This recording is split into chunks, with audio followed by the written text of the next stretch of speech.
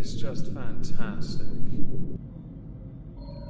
Hello everyone, welcome back to another low effort video. It would be a This Week at Twitter, but something interesting popped up on, well, Twitter oddly enough, and I thought, you know what, this affords us an opportunity to ensure that a message I have said multiple times in the past can be said again for current year. Creators might rub people up the wrong way. For whatever reason, creators say things that can be considered controversial. They say things that might be out of the ordinary. You may like them, you may loathe them, you may have a neutral feeling towards them. Some are amusing enough that you will follow them until their dying day. A pilgrimage, like Dragonlord. Others, you keep a tab on. You just watch because others document their existence, like Chris Chan, although they get trolled to high heaven to this day as well. There are some people just hate watch. At no point in any of that is it okay for anyone under any circumstance to go and find that creator, regardless of your intent, to hassle, harangue,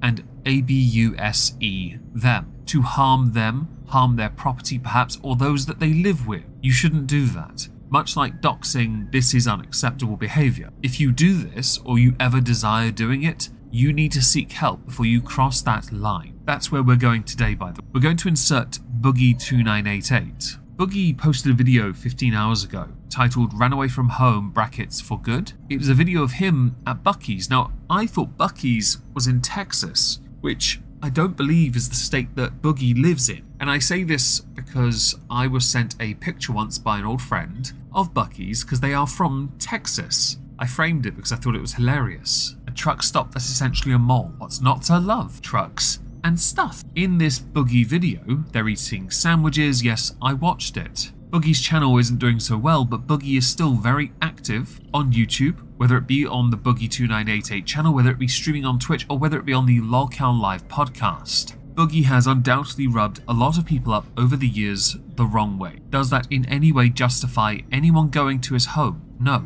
We had this with Frank Hassel, and that led to a rather horrible incident where a pew-pew was fired into the air, which is of course highly dangerous regardless of the law involved. And Boogie did have to deal with the consequences of that, it is well known. While Boogie is away, his home is, well, not vacant. It is well known he lives with housemates, friends of his that he's had for a long time. Undoubtedly to keep up with mortgage payments, this makes perfect sense, to be honest. And there's no shame at anyone living with other people. There really isn't. I'm just over a decade younger than Boogie and I live with people. There's nothing wrong with that. If you, the individual, look down on that, you are a bit elitist, a bit of a snob. Get help. Now, Boogie has been posting quite a lot to Twitter. He had alluded to the fact that perhaps he'll do a video on this very subject, but I'm going to go through some of what has transpired. On the 29th of February at 4:32 AM, Boogie posted, "Oh my god, the medicine man who I worked with in the documentary came to my house and sprayed thief on my house, as well as a word I am not going to bother saying, holy poop." Boogie then confirmed, "I'm currently 1,000 miles away, so I can't take photos. Will post them as soon as I get them from roommates." This is where the judging started. I don't care what your reasoning is. Please don't go to another creator's home, and I will say this multiple times in this video. There is some context concerning the medicine man. Of course there is. And we'll get to some of that soon anyway. Apparently, he posted threats on his Facebook. Wild. Included 2 images. "Stephen Williams, you are so it's unbelievable. And the city of Fayetteville chose war. That was very unwise. ... Protecting Glenn Whitman and Stephen Jason Williams, aka Boogie2988. All the tomahawks are out now. Let's see what happens since everybody wants to play games." Bunch of emojis. Lumi2000. "I hope Boogie calls the police on this one. The man went to his house once and he will do it again," which is 100% correct. Boogie retweeted by saying, "Yeah, obviously we're pressing charges and getting restraining orders," which is the right thing to do. In the situation presented, options are limited, but one must ensure they are as safe as they can be. Boogie. He left a ton of evidence on his Facebook and even spoke to the cops tonight. As far as I understand, he's not hiding it, he's admitting to it. Something which a number of people had theorized was that there was something clearly wrong, mental health wise, with the individual that went to Boogie's home. That's in the form of Ryan Arthur I'm not even going to pretend to be able to pronounce your last name, sorry. Reply: you know more about this stuff than I do, but you might want to censor his name so you don't get accused of doxing or whatever weird poop people will say. At this point, Boogie could never win an argument, regardless of if he's in the right or not. However, the resounding opinion of the internet is, this is not acceptable, someone went to his house with intent, and they caused damage to private property. That private property is Boogie's. Therefore, he can press as many charges as he likes, and I'll be honest, this guy's been posting to his public Facebook with threats to cause harm to another person. In a public space, using a very public account. He was not yeeted by Facebook for posting this, by the way, when he should have been. I do not believe it falls within the ballpark of doxing, but some will look to it as such. You are incorrect for believing so. Boogie did later tweet out images of the spray painting done on Boogie's property. On the garage doors, you have PDF file and thief. The car also had its windows freshly tinted. Thinky Winks had replied, don't need to force drama when it just comes to you. Hope you are safe, Boogs and company. In this, I don't believe that Boogie is forcing any drama. I believe a level of transparency is vitally important. I also believe that Boogie needs to be able to put this out there because he's made the first tweet public. The first tweet being, oh my god, the medicine man who I worked with spray painted my house and other things. Yes. So in this, I don't believe he's like farming for drama or anything like that, or content. And if he was farming for drama, you would have thought by now he would have made a video sooner. But as he himself, when he retweeted this, pointed out, he is in Ohio. He also acknowledged, it's my personal properties after more than me, which also makes sense. Josh Dino, what happened? What's his beef with you? He tried to steal all my collectible magic cards and we wouldn't let him. I have some collectible magic cards. Yeah, and a few Pokemon ones as well. It's one of those rare things where, over the years, the value of those cards really has gone up because they were made better for one, and also they were quite hard to obtain because few of them were printed. I don't have, for example, the one card, the one ring card that is, because that is something completely different, worth millions of dollars as well. But it's always nice to have a little investment. Lolcow Live, Flaming Star is seeking blood, including the tweet from Boogie and also the damage to Boogie's property. Boogie did actually put a poll out saying, so you guys want me to upload a video explaining the situation with the spray paint and stuff? Yes, we'll watch, no bad idea, and don't care. At time of recording,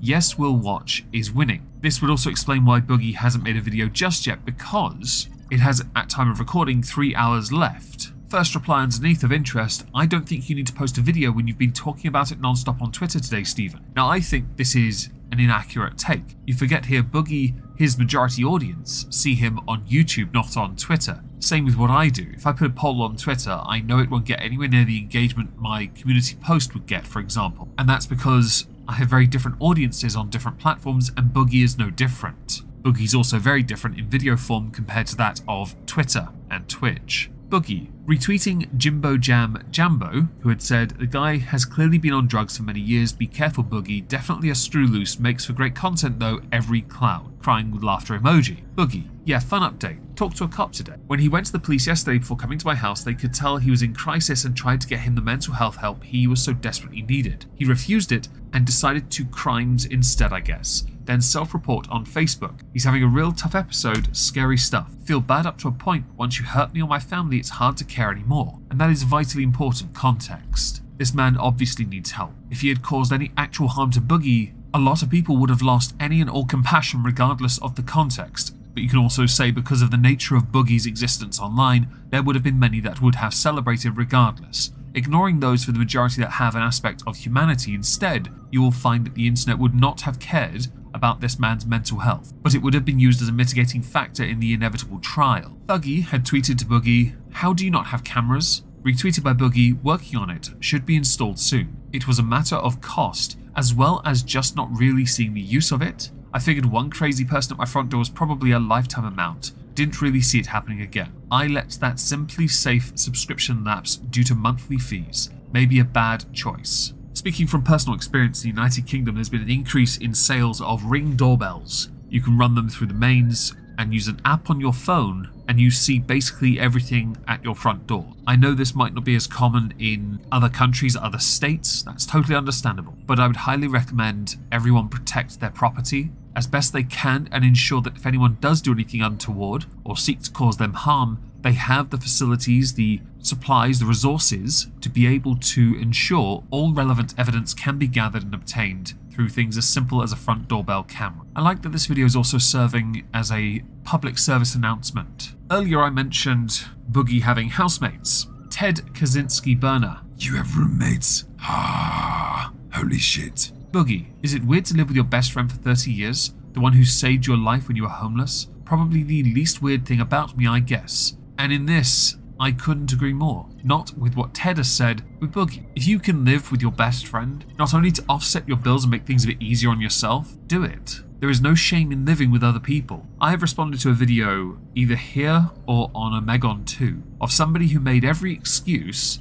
for why they would have a 2-bedroom flat, earn $2,000 a month and spend $1,600 on rent, but refused to get a roommate because at the age of 22 they should be on their own. But if they lived with someone else, their rent would free up $800. The mentality involved is a level of snobbishness and stupidity. It's also a massive distraction from the core problem. Somebody went to Boogie's home and caused damage to his property while he wasn't there. They wanted to cause him harm as well, while throwing some rather wild defamatory accusations out against Boogie, clearly suffering from a mental health crisis and in need of help, but also committing a crime at the same time. The final tweet I want to read, yo, we finally got cams installed, let's go. Fingers crossed no more people turn up at Boogie's home, either when he is there or when he's not there, unless they are invited to attend his property. I will say this one last time as it is highly relevant to this discussion. I don't care who you are, I don't care how the public perceive you in the online space. If you are a viewer of a creator, regardless of like or dislike or neutrality, you are not invited to their home just because they're a creator. You are not invited to their home unless they invite you to their property. Many of us don't share our addresses because we don't want the hassle that comes with being online. Too many nihilists, too many black pill boomers,